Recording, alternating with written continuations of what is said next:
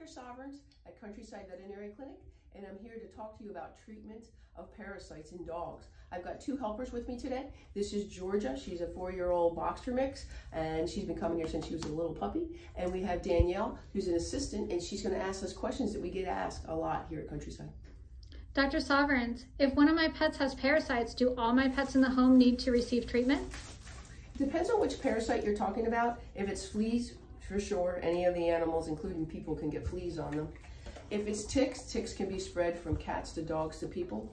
If it's heartworms, heartworms are generally transmitted from dog to dog, and it's always through a mosquito. So one dog can't give another dog heartworms unless, of course, it went through a mosquito first. So ringworm can be transmitted across from one to the next. Mites like ear mites can from one pet to the next. So it's important that we figure this out right away so we don't spread it throughout the whole family. Can I get parasites from my dog? Yep, you can get, certainly if your dog has fleas, they can carry them in the house, and the fleas might bite you as well. Certainly a tick or crawling on a dog, once it comes in, it can crawl on people as well. There are a few instances of people getting heartworms from mosquitoes, from biting a dog that has it to a mosquito to a person. Those are the most common things I think you would see. Is there prevention for dog parasites? Absolutely, I'm glad you asked. The most important thing we do is, especially when they're little puppies at 8, 10, 12 weeks of age, that we get them on a preventive so that they don't get roundworms, hookworms, whipworms, tapeworms, giardia, coccidia, fleas, ticks.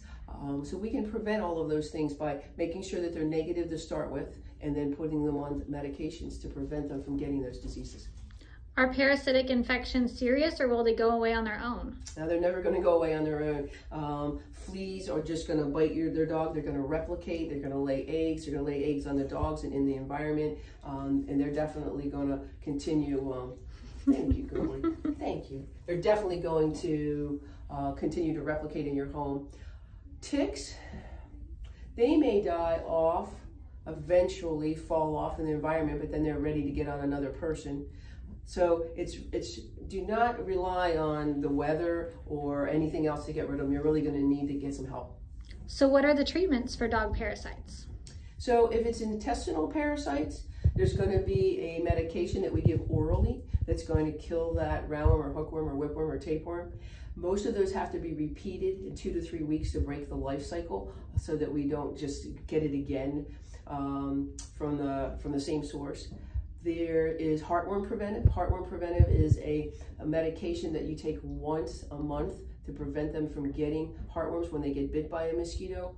There is treatment for heartworm disease, and it's very, very serious medication that we have to use. The dogs feel terrible. It's a whole long protocol that takes several months to do. So you really just want to prevent it, and you don't want to go down the road of having to treat for heartworm disease, but it is available if you need to. Can I use natural or over-the-counter treatments for my dog?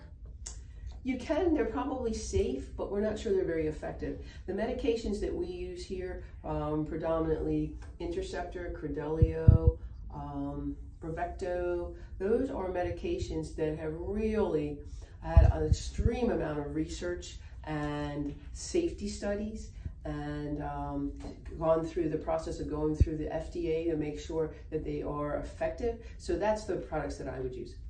What can I do at home to treat or prevent parasite infestations? If you want to treat intestinal parasites, do things like make sure that you pick up the feces in your dog's yard so that if they did have a parasite that they don't reinfest themselves. Make sure that they don't get into other dogs' feces, particularly at a dog park. Those will help you out a lot. You want, for far as fleas and ticks, you want to use your preventives, but you want to keep your dog nicely groomed, check on them a lot, make sure that even when you have your preventives that you look at them from time to time and make sure that they don't have any intestinal parasites on them. One way to avoid ticks is not going in the areas with tall grasses, because that's where the ticks are. So you want to really be careful that you just avoid those areas whenever ticks are out, which in Maryland is usually the spring, the summer, the fall, and early winter. So almost all the months of the year in Maryland. And that's it. So I hope that helps answer some questions. I hope Georgia helped a little bit so that you know how to prevent and treat intestinal parasites, heartworm disease, and external parasites in dogs. Thank you.